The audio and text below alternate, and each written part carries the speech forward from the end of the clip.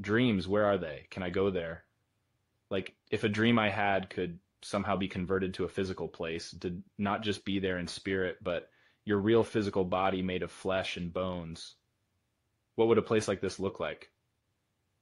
Your own dream palace, if you will. And why would such a place probably be the scariest thing you've ever seen? First off, how our dreams are constructed, with amalgamations of memories, of course. Random aspects of your life are thrown together into a mix of weirdness and nonsense. I was playing Excitebots the other day, and sure enough, after I went goodnight, my brain tried to fool me into thinking there was another cup after the crystal cup. Anyway, obscure Wii games aside, one thing is very obvious: dreams are never completely accurate in their strange fan fictions. We just can't notice the small inconsistencies because we forget most of a dream when we wake up. So, who's to say the places and people who inhabit this dream world are accurate depictions? You may claim you saw someone you know in your dreams, but did you really? That person you saw might look like this, and you didn't even realize it because the dream became so blurry in your mind after waking up. So, next time you dream, be glad you're not getting the full picture, because dreams probably look like really bad AI generations. In fact, both are made by observing data and using that knowledge to make something newish. Pretty scary, huh? Your dreams are made the same way an AI makes Minecraft Obama. Perhaps sometime in the future, there will be technology that allows us to record and rewatch dreams. They'd probably resemble Mandela Catalog with all the creepy faces in them, but I'm certain they'd look like AI-generated videos, a lot of nonsensical noise with vague ideas of things. As example, I'm going to take an AI-generated image from my book, Elemental Enforcers. Here is a dream play place.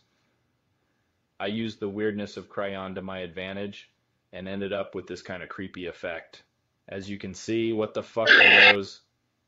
Yeah, the AI tried to make cartoon animals, but something tells me it checked the wrong planet for reference. Nothing here really makes sense. But if you have been to one of these, there's a good chance this is what it looks like in your memories. I did have an example with an AI-generated human face, but I don't want to traumatize all 26 of you. What's the next best thing? Yes, anime. Who doesn't like anime waifus? Probably people who have actual wives. Anyway, look at this anime girl. She looks excited. Dare I say, cute, right? I wouldn't mind conveniently accidentally tripping by her if you know what I mean. Anyway, this is her in your brain after you go a few years without thinking about her. Here, poor girl, she's trying to give you a high three. Oh, hey, look at this young lady. I wonder what she'll look like in my memories after I forget about her for 5 years. Oh, wow, you poor thing. Wow, such beauty. I'll never forget such a... Wait, who was that chick with the long blue hair again? Oh, yeah, she's cursed now. So, yeah, enough with the anime girls. I think you get the general idea of my little theory. Images in your mind decay over time and with age. Gradually, gaps are filled in by your imagination in places where the memory decay occurs. Luckily, to some extent, we can choose which memories to keep. Cherished memories can last all the way up to your final days on Earth. For me, it would be seeing Steve's Smash Bros. Reveal trailer for the first time. But for someone who's not a wall fungus like me, it might be something normal, like a wedding day or your first kiss.